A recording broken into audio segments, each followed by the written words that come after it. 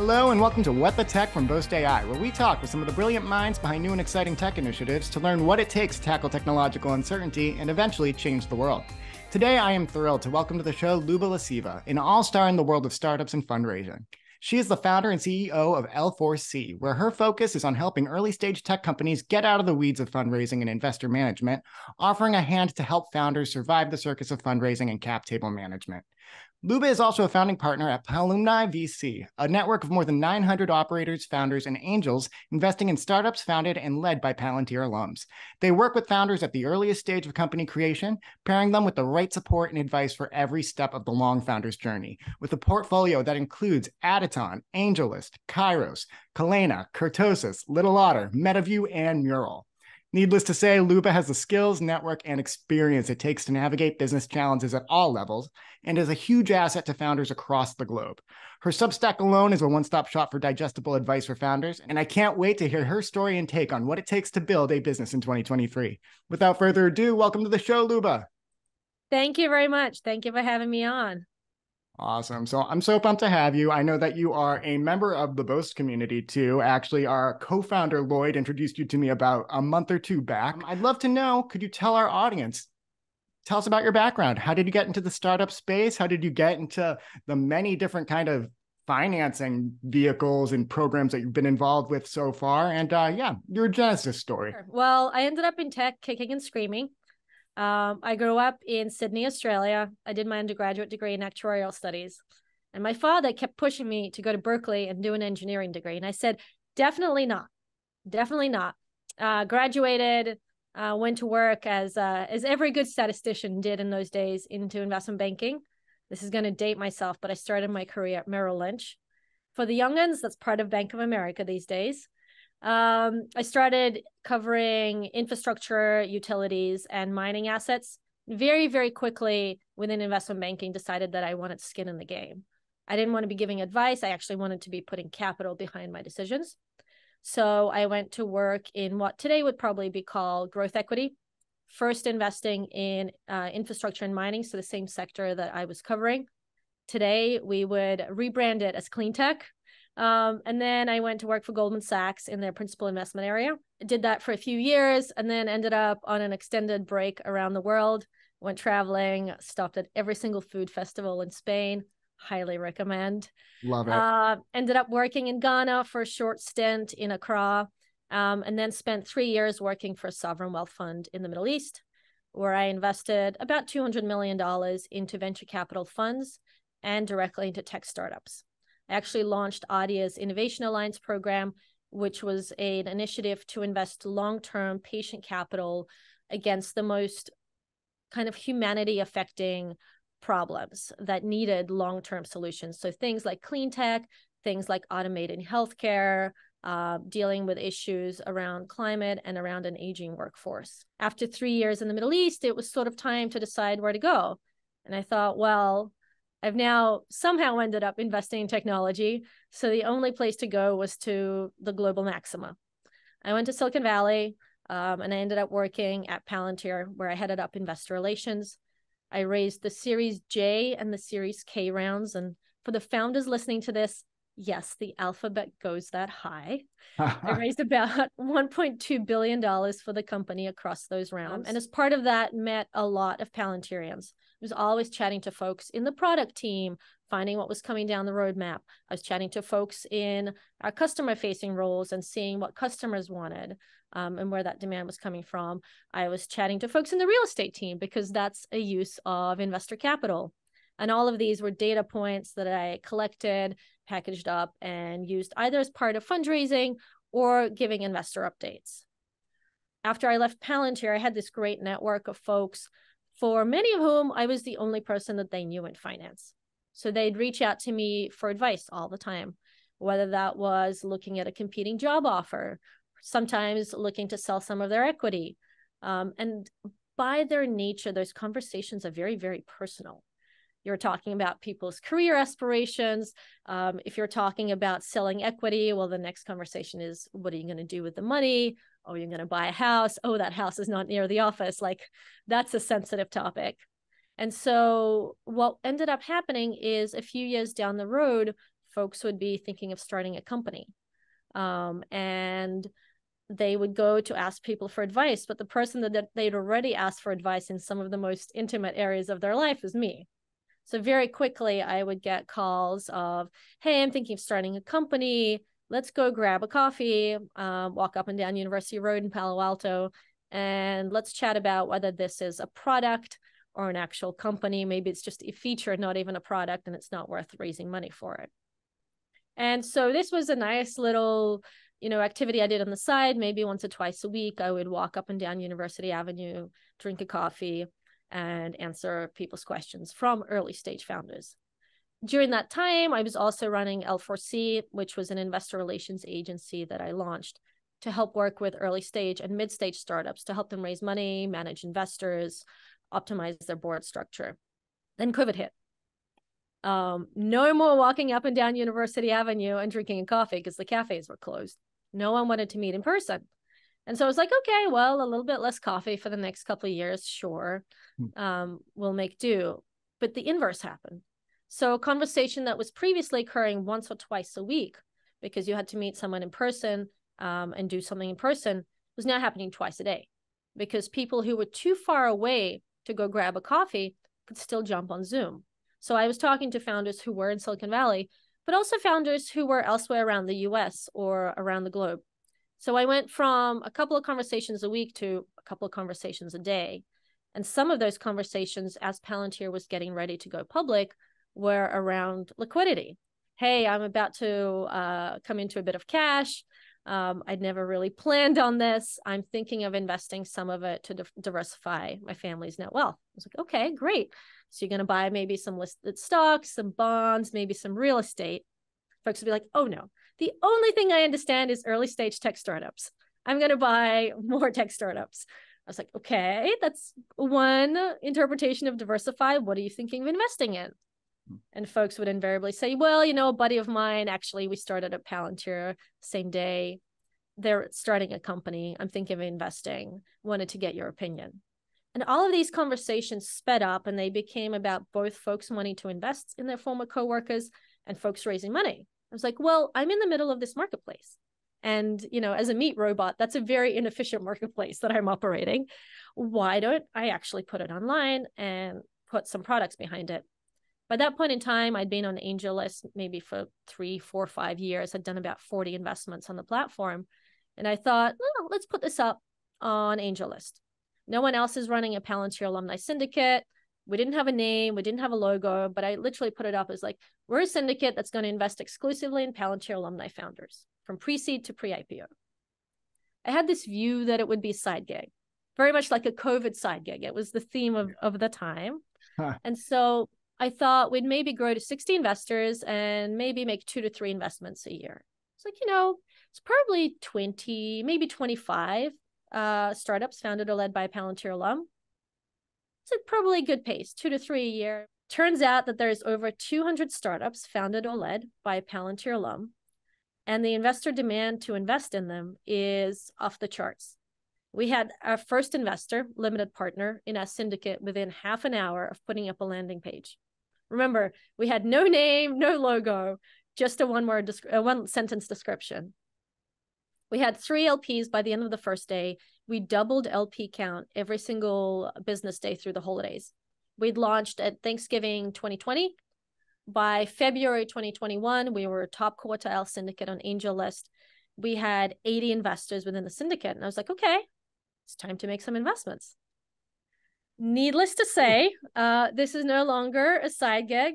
With 900 investors in the syndicate, 200 startups founded or led by a Palantir alum in our investment pipeline. We've now made 16 investments, and Palumni VC, now with a name and logo, has basically taken over my life. Luba, I mean, you certainly got your skin in the game. I know that was one of your early goals. It sounds like you're probably more than just one meat robot. You're probably 3 meat robots at once right now in terms of just how many different missions you are leading at this point. I know you had mentioned too that, like, yes, you got into the banking game and the traditional side. I'm roughly your age, so I definitely knew all the brands and all the names that you mentioned. Merrill Lynch, yep. I was there in 2004 and 2007 when things were happening. But I'd love to know, I guess, what are some of your passions based on the companies that you've worked with to date? Could you just dig in a little deeper, I guess, about what industries or verticals you are either passionate about or you see a lot of potential in going forward? Recently, we've been spending a lot of time as a network in industries where people work with their hands. And so that can be someone who's maintaining oil and gas pipelines or cement silos, but that can also be an aged care nurse. And these are sectors that have historically been overlooked by the tech industry. These are folks that do very, very important work. So they take care of some of the most sensitive members of our community. They also take care of some of the most critical infrastructure of our society, giant bridges, giant manufacturing plants. And there is a real shortage of employees in that sector. It's not a place that people want to go work anymore. And so we have to find a way to do more with less.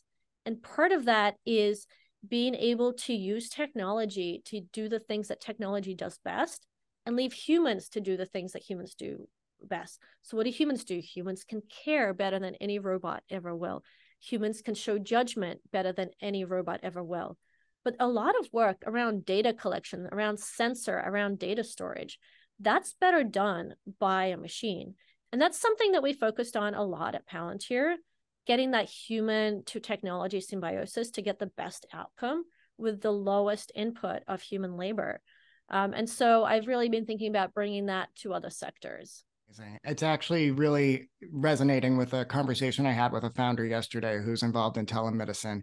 And they came from a very, very similar, I think, starting point as you, in terms of we need to make sure that these people who are working with such critical infrastructure and who are working in such overlooked industries, I think, in some regards, are getting touched in the tech revolution. It's about serving those areas where tech really hasn't shined a light on, at least in the recent past. So that is so cool. Now, we did dive into, I think at the beginning there, a lot about kind of the genesis stories of how L4C came about and how Palumni came about. But again, just to drive a bigger point too, I know that your expectations for Palumni started at maybe 20 to 25. It ballooned to maybe 200 startups that could qualify for this kind of program and investment. Could you tell me a little bit about how those goals have changed just as the realities of scale came on your radar over the course of the pandemic? So initially, this was, as I said, supposed to be a pandemic side gig. I thought it was something I could do for a couple of hours once a week while my toddler napped. That has not happened. So please don't come to me for advice for work-life balance, not a forte of mine. Now that we're at over 900 limited partners or investors in our syndicate, we've made 16 investments in 13 companies. And we've discovered that there's over 200 startups founded or led by a Palantir alum. By the way, that's a number that's growing by 25 to 35 startups, new startups that are born every single year. Where the goals have shifted and grown is around, now that this takes up my entire life, is building an institutional franchise. So there's a reason that even though I'm a solo GP of the firm, my name's not on the door. We're a Palumni VC. And I think very long and hard about leveraging the power of this amazing network that we have. Our LPs are predominantly operators. They're still doing their jobs. And so anytime my founders have a question, I can give them an actual tactical, actionable answer by leveraging our network. And I can do it very, very quickly. And so I think a lot about building an institutional firm where we can be the first call for Palantir founders who are raising money, and do it in a way where we can lead rounds, where we can put serious capital to bear across some of the most impactful problems within our society. Honestly, I love that you take that community-led approach too. That's something that at Boast we take very close to heart. Obviously, Lloyd, community is his jam, and making sure that his network is as robust and is as helpful for everyone involved in that network is a main goal of his.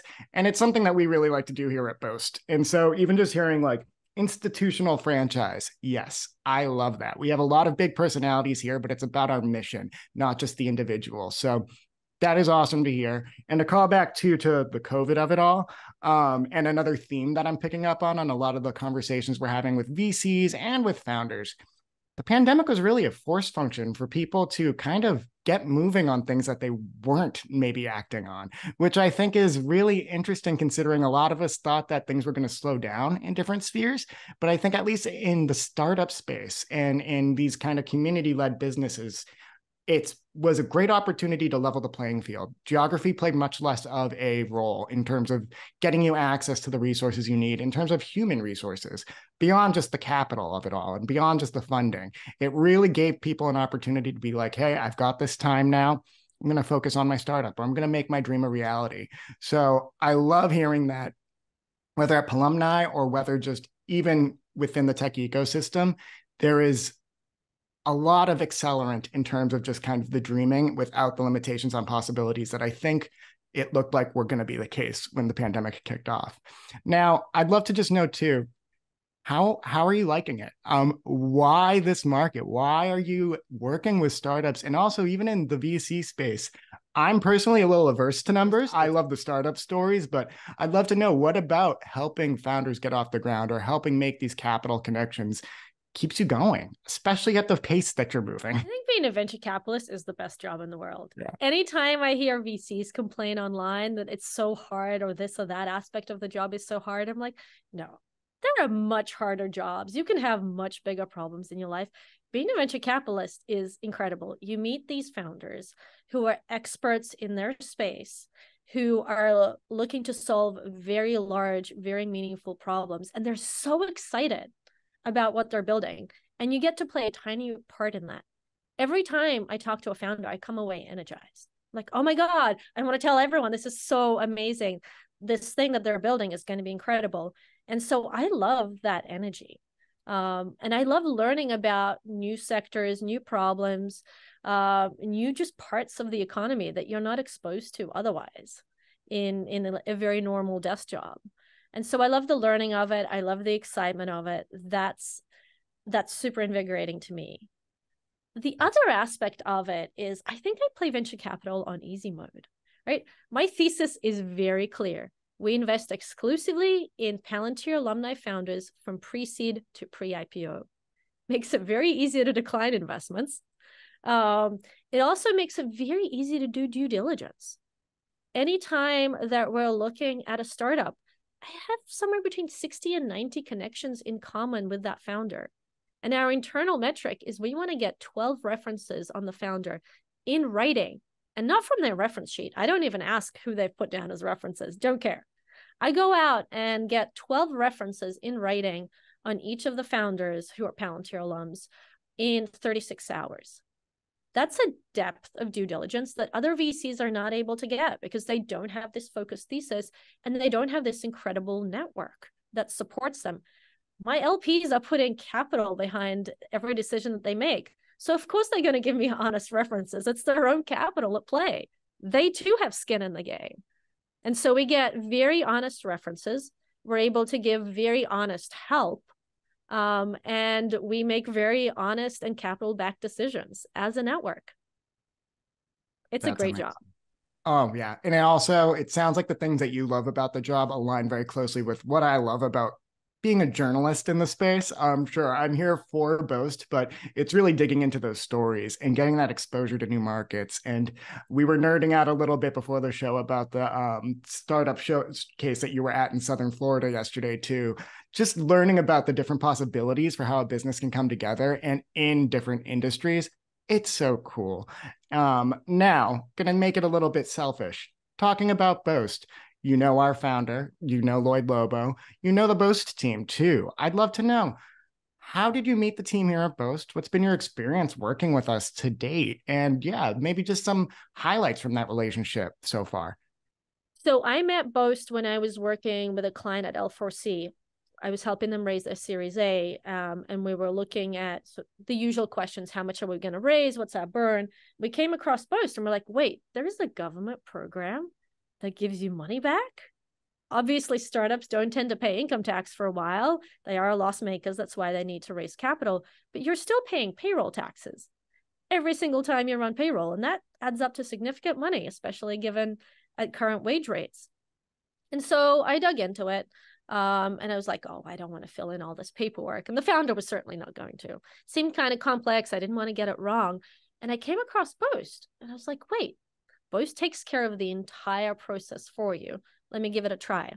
And honestly, I was blown away by how good the process was. Anytime you interact with a tax system, I have a degree in finance and actuarial studies, but still, every time I interact with a tax system, I'm like, am I doing this right? I want to go ask an expert. And it ends up being very expensive advice that you get. With Boast, I was very confident in what we were doing. It was incredibly easy. And the work that we did in order to apply for the program with Boast was also work that we could leverage elsewhere. My client and I wrote a white paper on their technical solution that we used as part of customer conversation and as part of fundraising conversations. I think what Lloyd's built is really great in the sense that it asks startups to do the things that they're good at. Talk about their product, maybe have a couple of conversations at different levels, and then Boast does the rest that startups shouldn't focus on. The paperwork, the tax compliance, the filings, translating it into government speak. And so really enjoyed the interaction. And I've actually basically been recommending Boast to my clients and the founders that we work with for the last, I guess, 5 years. Wow, that is music to my ears, Luba. And you're actually echoing something that I've noticed. I had mentioned earlier that I've been almost on a roadshow going to events across Canada and the US over the past couple of months. Never have I met customers before for a company that I'm approaching on their behalf where they are excited to see me. They see Boast on my label, they perk up because I think, to your point, we help them in some ways even just get that narrative nailed. Like, sure, we're working and turning it into tax speech and things that the IRS is going to evaluate objectively, but it's also being in process with people who are founders themselves. So many people on our team are founders. Those people who are going to partner with you to actually get the claims in order. In almost every case, they've started their own business. They may have even worked with Boast in the past, and they know what the good story is to get that product, even if it's just getting your pitch nailed or if it's actually getting just the narrative around your go-to-market in place. We can help you do that. And it's not our primary offering. It's not what we push when we're actually pushing our sales and we're actually pushing the R&D tax credits, which are really what we're hoping that these companies can maximize. But I do think it's an invaluable piece, and it speaks to that community part. Again, you had mentioned it. For the past 5 years, we've been on your radar and you've been sharing our successes with the people that you work with and the founders in your community. Similarly, too, I know we point people to your Substack. We definitely love being able to talk with people and have folks like you on the show, too. So that is music to my ears, just hearing that Boast was so helpful from the start and that you picked up on what I think is the true value. We are your real partners. We are founders for founders. And that is fantastic. For my final question, because I realize we've gone a little long, what's your take on the current state of startups? There's a lot of headlines around funding, a lot of headlines about there just not being a lot of activity for a lot of early stage right now. Could you give me your take, whether it counters what's been in the headlines or whether it's just some advice for founders who are trying to enter in 2023 and beyond the startup ecosystem? I think VCs love to pontificate from up on high. Oh, valuations have come down. Oh, it's no longer easy to raise money like it was in 2020. It's never been easy to raise money. Whether you're a fund manager raising a fund or a founder raising a round, it's always difficult to fundraise. It was easier. That doesn't mean it was easy. Have we seen a little bit of reset of valuations and the time it takes to raise a round? Yes, but that doesn't mean it was ever oh so simple. And so what I counsel founders is to really just keep your head down. What you do has always been tough. It has gotten a little bit tougher, but we're still making investments. We've made 5 investments this year, and we're seeing a lot of great startups at the pre-seed and the seed stage who are getting the interest of really top-tier investors because they're solving meaningful problems, and they're doing it in a way where their solution is going to be very, very valuable in the long run. Well, Luba, I cannot thank you enough for joining us here on What the Tech. Thank you so much for having me. This has been fun.